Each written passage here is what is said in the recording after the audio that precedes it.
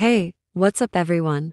Today, we're going to talk about a very special occasion that we all love and celebrate Valentine's Day. Now, Valentine's Day has its roots in a Roman festival named Lupercalia, which was a time for young couples to express their love for each other. Over time, the festival has transformed into what we know today as Valentine's Day, a day dedicated to celebrating love and affection between couples. But has it always been a day to celebrate love? Well, while it has become a popular holiday in many countries, there have been instances where it has been seen as a commercialized day, rather than a day to express genuine love and appreciation for your partner. Some people still see it as a waste of money on expensive gifts, when there are so many other ways to show your love. However, regardless of our personal opinions on the matter, the truth is that Valentine's Day is still a great day to express your love and gratitude to the people that are important to you. Whether it's through a heartfelt letter, a romantic candle at dinner, or a thoughtful gift, the key is to make it a day to remember and cherish with your loved one. So, whether you're celebrating with your partner, significant other, or simply with your friends and family, I hope you all have a fantastic day filled with love, laughter, and appreciation.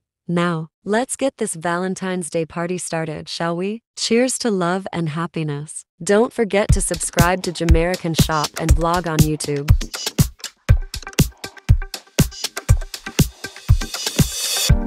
Been walking with my head down, just trying to drown the noise out.